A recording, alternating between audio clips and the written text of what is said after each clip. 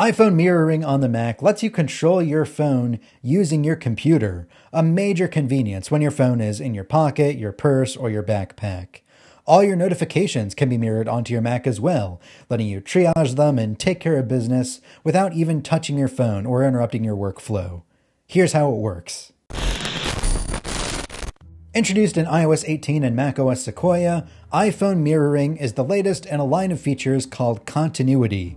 Features that let your iPhone, Mac, and other Apple devices work together seamlessly and totally wirelessly. Other continuity features include Universal Clipboard, which lets you copy and paste things from one device onto another, the ability to unlock a Mac with an Apple Watch, and Continuity Camera, which lets you use an iPhone as a high-definition webcam for your Mac. iOS 18 is available right now and runs on all of these iPhones, as is macOS Sequoia, which runs on all Apple Silicon Macs and the last few Intel models. For this feature to work, both devices need to be signed into the same Apple account, which means you probably can't use this feature with your personal iPhone and a work-issued Mac.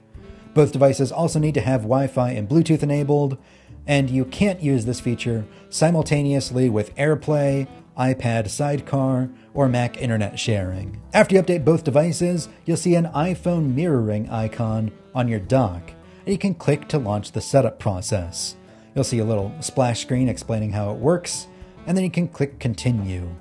Then you'll be prompted to type in the passcode on your iPhone, and then you can choose whether or not you want notifications from your iPhone to be mirrored onto your Mac. You can click either Allow or Don't Allow. Personally, I allowed it, but only because I diligently mute notifications on my iPhone to begin with. A feature you may want to be aware of is that you can go up to iPhone mirroring, Settings, and enable Automatically Authenticate. That way you don't have to type in your Mac password every time you launch iPhone mirroring, which can get kind of tiring. Personally, I have that enabled, but only because I never tell anybody my Mac password, and I diligently lock it every time I'm away from my Mac. If that isn't your situation, then I would keep it set to Ask Every Time. Also, if you like, you can remove the iPhone mirroring icon from your dock. You can launch it at any time in the future with Spotlight by hitting Command Space, typing in iPhone mirroring, usually it autocompletes after just the first 3 letters, and hitting Return. Controlling your iPhone from your Mac is generally pretty intuitive. A click of the mouse simulates a tap on the screen. If you're using a Mac with a trackpad or Magic Mouse, you can swipe across the surface to freely scroll in any direction. If you have a traditional mouse, you can use the scroll wheel to go up or down, or click and drag the mouse button to scroll left and right. When you're using iPhone mirroring, the Mac window controls are hidden, but if you mouse around the top of the screen, they'll appear.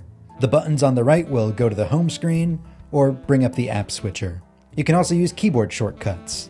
Command 1 will go to the home screen, Command 2 lets you scroll through open apps, and Command 3 brings up Spotlight Search. You can also use keyboard shortcuts to adjust the size of the screen on your Mac. Command minus makes it smaller, Command plus makes it bigger, and Command 0 resets it to actual size. Also, in a future update to iPhone mirroring, you'll be able to use drag and drop to move files from your Mac onto your iPhone. Drag a file from the Finder, an image or video from Photos, or other items onto the mirrored iPhone screen, and you can drop the attachment into the app you're using.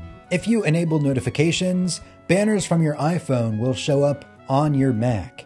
Just click on one of them, and it'll launch iPhone mirroring into that particular app. It's very smart. However, there are a few exceptions. On the Mac, I use Discord using a custom Safari web app, which means I don't need Discord notifications to come through. Luckily, you can go to System Settings, Notifications, and click Allow Notifications from iPhone to customize it. Uncheck any of the apps you don't want to see on your Mac. Apps that are already disabled on your iPhone are grayed out and can't be enabled, but of course you can customize this.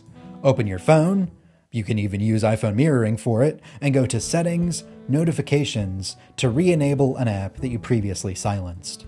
iPhone mirroring only works while your iPhone is locked. If mirroring is active and your phone is unlocked, mirroring immediately stops. This is to prevent someone from nabbing your MacBook to see what you're doing on your phone. While your iPhone is being mirrored, you'll see a permanent notification on your lock screen that says iPhone in use. And the next time you use your iPhone, you'll see a small banner at the top of the screen that tells you mirroring was recently active. These both make it abundantly clear what's happening without getting in your way. For security reasons, your iPhone's camera and microphone are both disabled during mirroring. So you can't leave your phone in an inconspicuous spot and use mirroring from your Mac to spy on people. Now, unfortunately, that does mean that apps like Snapchat, Be Real, Camo, or Final Cut Camera don't work in iPhone mirroring. Furthermore, if you use Snapchat, it'll alert the other person that you're screen recording their snaps and conversations. So maybe just use the web app on your Mac instead. Also, in iPhone mirroring, you can't change Face ID and passcode settings. The option simply doesn't exist in the Settings app when you open it.